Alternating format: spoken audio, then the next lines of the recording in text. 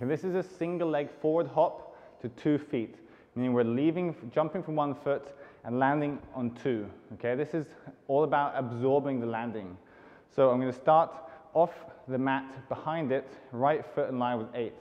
I'm going to jump from my right foot and land on 8 and 9. This is about controlling the descent.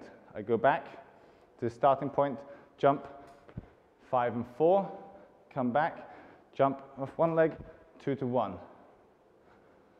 Left leg in line with 8, jump off left, 8 and 9, jump off left, 5 to 6, jump off left, 2 and 3.